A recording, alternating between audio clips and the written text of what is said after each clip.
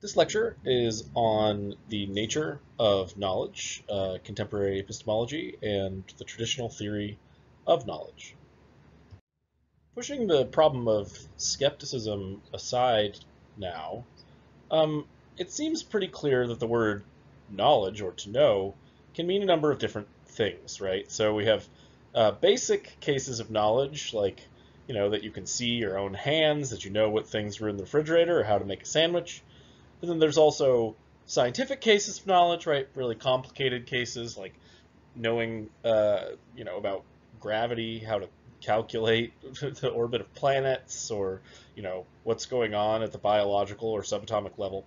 Um, Experimental data sometimes seems to count as certain kinds of scientific knowledge. And then there's, things that are proven by science versus things that are conjectured. And so there's this sort of leveling understanding of what things in science we count as actually knowing, and things that, just seem to be suggested by the science, but we don't really know them. And then there's, people talk about mystical or mythical knowledge of certain sorts, where we've got, people like priests or mystics or psychics or, Buddhist monks. Maybe they have some kind of deep connection to the ether or to God or to, the afterlife or something like that. Now, the way that we use the word knowledge, um, in, as far as I can tell, is actually in some ways a problem for generic skepticism about everything. And the reason here is a little bit, I think, subtle, but bear with me. First, mystical knowledge, things, we say that people have this like deep understanding of reality or connection with God. These kinds of bits of information are kind of hard to prove, right? So it's if someone, says that they can tell the future, you can ask them how they're doing it, and they don't really seem to be able to show you. So here, when it comes to things like mystical knowledge, it seems like, general skepticism of the practice might be justified, right? It seems pretty justified. Scientific knowledge, right? The way what we talk about when we talk about doing science, it's always kind of hard to understand what the knowledge is, and hard to understand how it is that people have gone about accumulating that knowledge. There's lots of room for disagreement in science, and there's lots of kind of difficulty in checking and proving scientific data. And so, because of this sort of difficulty in sort of understanding scientific knowledge, it seems that some kind of what we might call epistemic humility often seems justified, where we take some kind of attitude that's aware of the limits of our own understanding and aware of the limits of what science can actually sort of prove and show beyond a reasonable doubt, right? There are things that science can't do, and then there are things that science does very well, and you need to actually study up on the science in order to figure out those sorts of things. But so here, even, something along the lines of like a minimal amount of skepticism can be justified because, science is hard and people get it wrong sometimes. However, when it comes to common knowledge, the things that we know in our everyday lives, it just seems like it's everywhere and everyone has it, right? You know what you look like. You know what your mother's name is. You know what you had for breakfast this morning and that you brush your teeth. You know how to get to the nearest grocery store. These uses of the word to know and the kinds of knowledge that accompanies them seem simple and basic and easy to have. And so skepticism, the idea that no one ever has knowledge or knowledge doesn't exist, or that, it's really hard to get knowledge, any kind of skepticism of a broad sort seems to be bound for failure, simply because it seems to misuse the word knowledge when it comes to, not recognizing that there are all these common cases. If the skeptic wants to say, oh yeah, but do you really know how to get to the grocery store? You want to say, yeah, yes, clearly I do. You're misusing that word. You're trying to put some emphasis on that word that isn't there. Sure, maybe I don't know that there are subatomic particles because I can't see them or something like that, but that doesn't mean I don't know how to get to the grocery store. That's an easy case. So in rejecting this sort of outlandish kind of skepticism that seems a little bit too extreme, most people are willing to accept what we might call the standard view of knowledge. The standard view of knowledge is sort of what an everyday person probably accepts.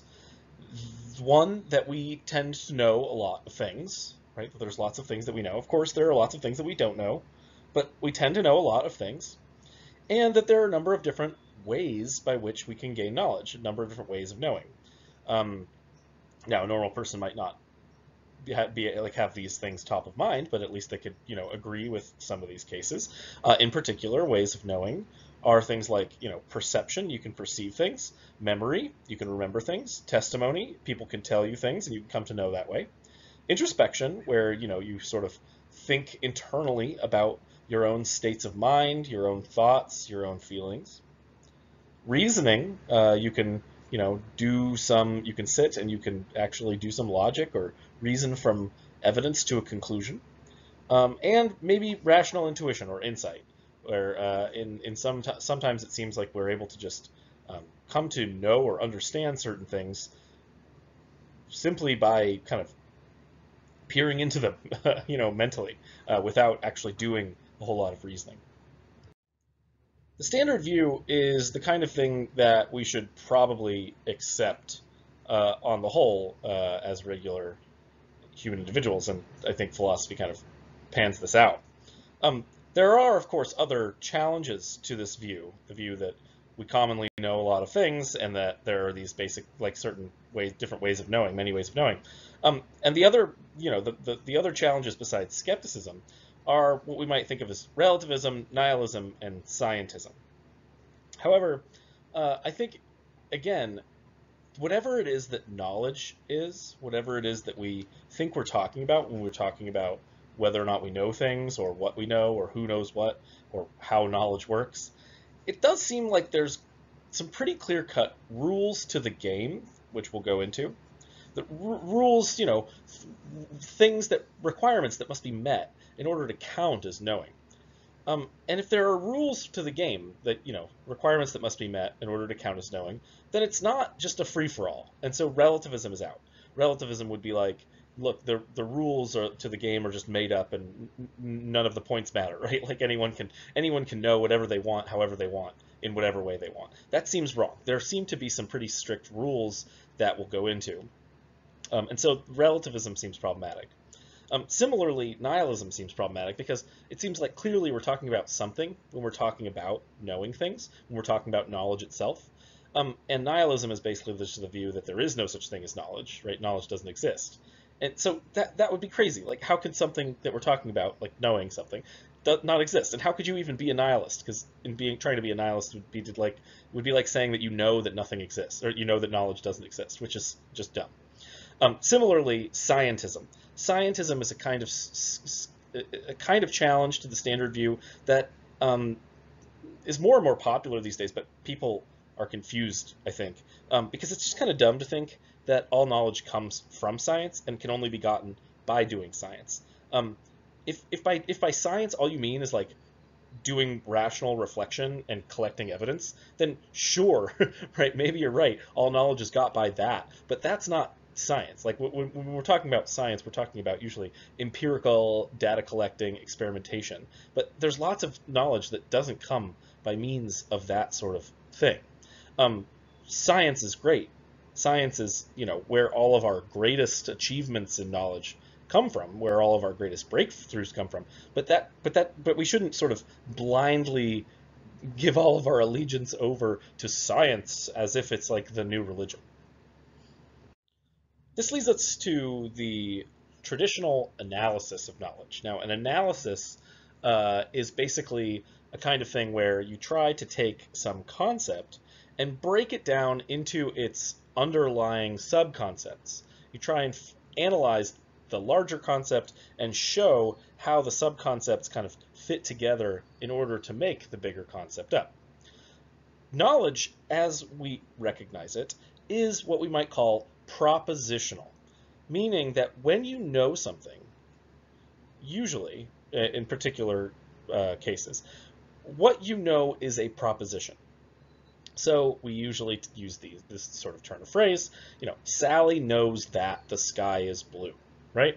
Here, the phrase that the sky is blue expresses a proposition or statement, and there's information that's in that sentence, in that phrase. There's information that's expressed, and the information expressed there by the phrase that the sky is blue is what Sally knows in this case, right? The sentence, Sally knows that the sky is blue, expresses a relationship that holds between Sally and this bit of information, right, that the sky is blue.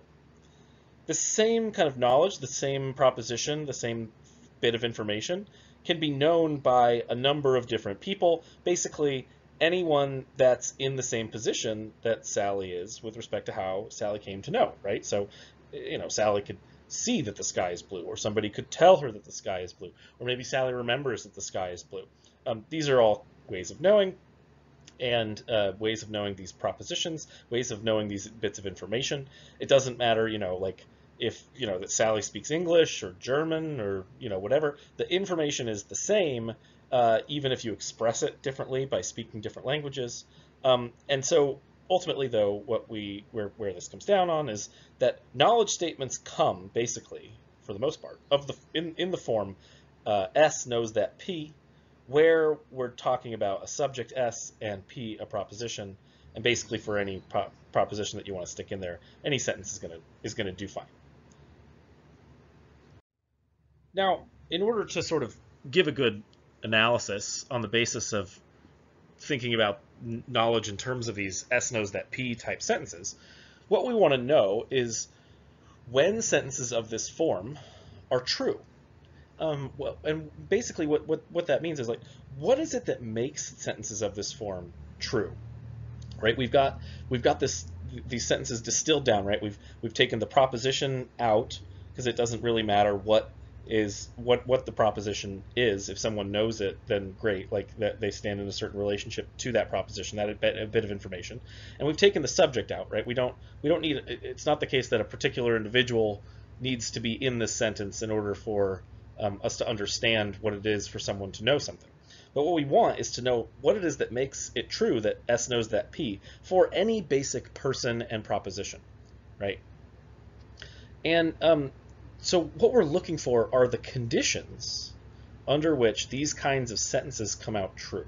So basically, we're looking for what's called the truth conditions of sentences of the form S knows that P. And to do this, we need to think about basic cases, right? So think about particular cases that you have come across where it's clear as day to you that people know things, and start to try and piece together what's similar about those cases. And then also think about cases in which people don't know things and what's similar about those cases, and then try and compare and contrast them. So what exactly are some situations where people claim to know things, but you aren't so sure that they do, right? Like, let's think about like political pundits or internet posts, right? Or your uncle's weird raving rants. These kinds of cases are situations in which someone says they know something, but you're pretty much like, do you? Suppose we come across a case in where someone claims to know something, but that thing turns out to be demonstrably false. Did they really know that thing? Right? Take the case of Christopher Columbus. Christopher Columbus knew that by sailing west he would reach India. Or Donald Trump. Donald Trump knew that he was going to win the 2020 election. Now, both of these cases can't really be cases of knowledge, right? Because they're wrong, right? Christopher Columbus couldn't reach India by sailing west. I mean, he would have had to sail west and south and then back north, and he couldn't. From where he left, he was going to hit a whole continent between him and India. And Donald Trump didn't know that he was going to win the 2020 election because he didn't. He lost the 2020 election. So it seems that, in order to know something, you can claim that you know something, but if it's not true, if it doesn't actually occur, if the bit of information that you say you know isn't actually the case, isn't a fact, then you don't know it. So the information or proposition, it seems, in order to know it, must be true. Now, normally, when we see people that fail to know something that they, were thinking was true, we don't attribute knowledge to them, right? When someone fails to know something, we don't say, oh, they knew that. Of course not, right? Because they failed to know. But we do see that they are kind of taking a commitment, taking a standpoint, taking a, trying to commit themselves to the thing that they're thinking, the particular bit of information, the proposition that they had before them, right? They thought that that proposition was true, and that's why they, claimed to know it. Now, what exactly is this position where someone takes a stance or an attitude towards a bit of information, but, maybe they don't actually know it in the end? Well, this state we generally call the state of belief, right?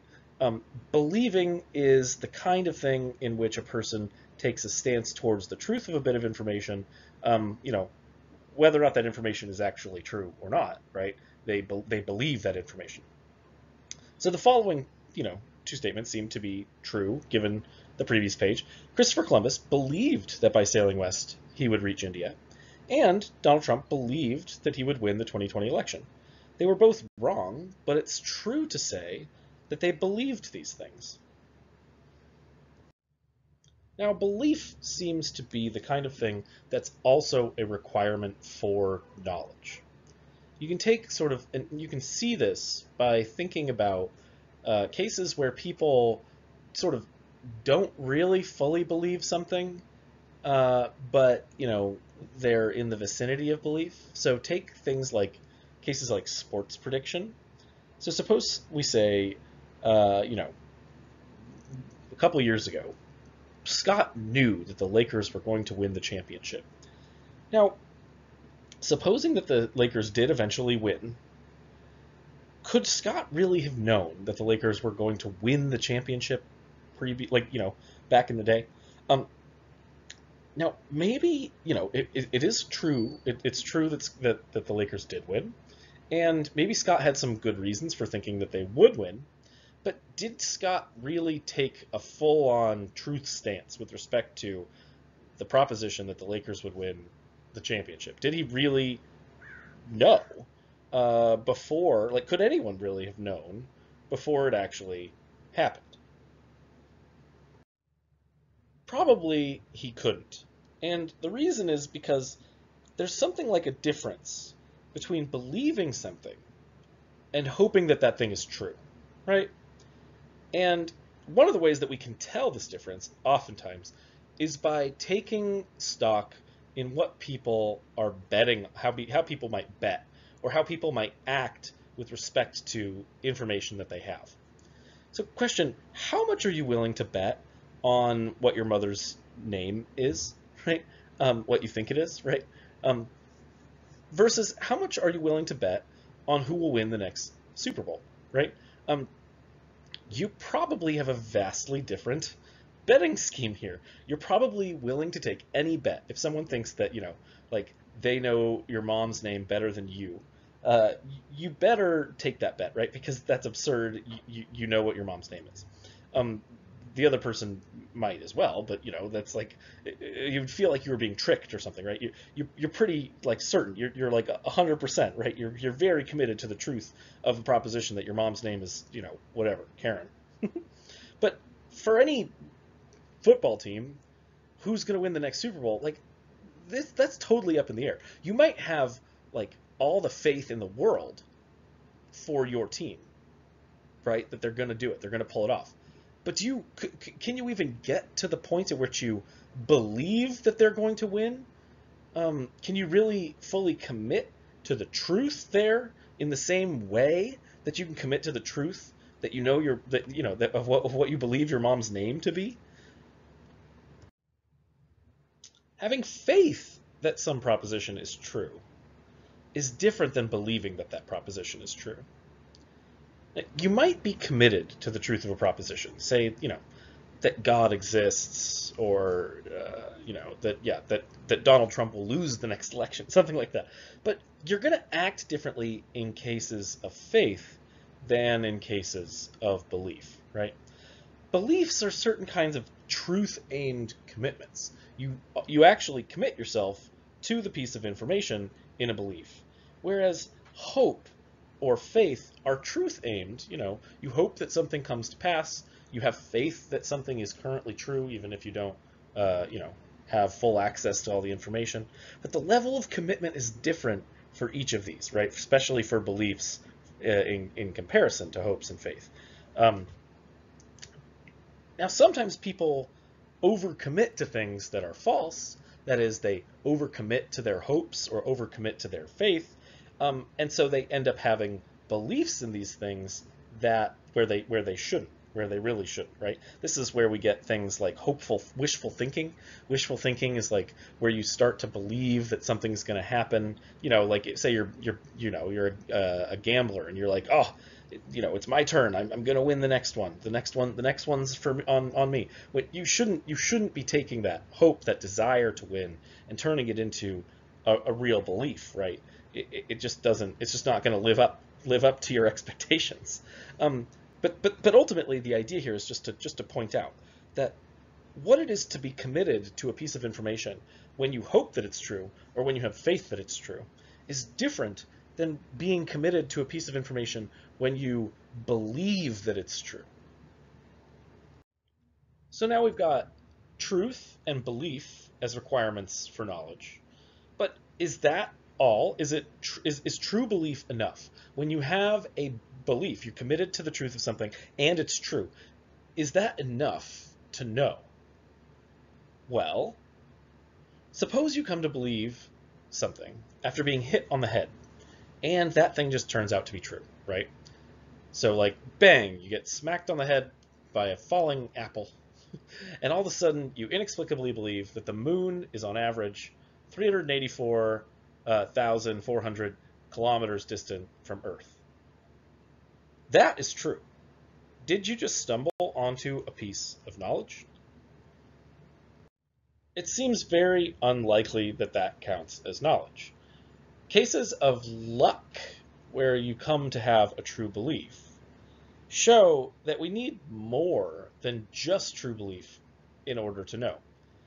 If in this case it counts as, just true belief counts as knowledge, then lucky true belief should count as knowledge as well. But we don't want to say that a person that simply, comes to have a true belief by random chance, that they actually know what it is that they believe in this case, right? We need good reasons for holding the beliefs that we have. And good reasons for the beliefs that we have are called justifiers or justifying reasons.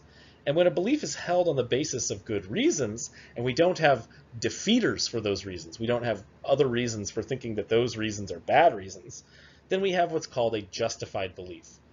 Beliefs are justified by justifiers, and justified beliefs come about when a belief is, all things considered, more, there are better reasons for believing it than not. Sadly, however, sometimes we have justified beliefs, but they're not true. Imagine any situation in which you've had a good reason to believe something, but it's turned out to not be the case, right? Suppose you read the time on an invitation to a party just before, and you end up going to the party at that time, but you read the time on the invitation, on the evite or whatever, right before the host changed the time and re-sent out a bunch of invitations. You get to the party, you think it starts at 7, but it doesn't. Well, in this case, it seems like you had a good reason for believing that the party started at 7. You had a justified belief that the party started at 7, but it was false because, somebody changed the time of the party. Now, in this case, you're in some sense not really at fault for your false belief, but, because you had a good reason for thinking, and it's the kind of, it's the kind of reason that we all recognize as a good reason for believing what you believed. You had a justified belief, but it wasn't enough. Now, there's a bit of a difference between being justified in having a belief, that is like having a reason for your belief, and being able to show that you're actually justified in a belief that you have. Being able to show that you're justified involves proving that the reason that you have for your belief is actually a good reason for your belief. Now, those are two separate things. Simply having a good reason and being able to show that it is a good reason are, very, very different. Sometimes we believe things on the basis of good reasons that we are ultimately unaware of. But those reasons don't go away. They still exist. Sometimes they are still good reasons. And sometimes those good reasons still confer justification. So we're still justified in the beliefs that we have, even if we're unable to point out or explain why it is that the reasons that we're relying on are really good reasons. Think about this kind of case. Why, in the end, do you trust the deliverances of your visual perception, what you see? Is it because you're aware that your visual perception is a reliable source of the truth? Well, maybe, but you couldn't, and you probably don't, think about that very often. And it's really doubtful that you could show how this is, right? Very few people are actually perceptual science experts and are able to sort of show how it is that, the light patterns reflecting off your retina and the way that your brain works is actually like a good representation of reality outside the world and so reliable as a source of information and knowledge. Like, that's crazy, right? But those are all good reasons for thinking, that are sort of in the background behind your thinking that, what you see is what is out there in the world, right? When you see the red ball bouncing, right, you can trust your perceptual apparatus to represent the red ball bouncing, but you're justified in your belief that the red ball is bouncing on the basis of seeing it, even if you don't know or are unable to prove behind the scenes how all of that justificatory story works. Justification, or sometimes called warrant, is a rather complex issue.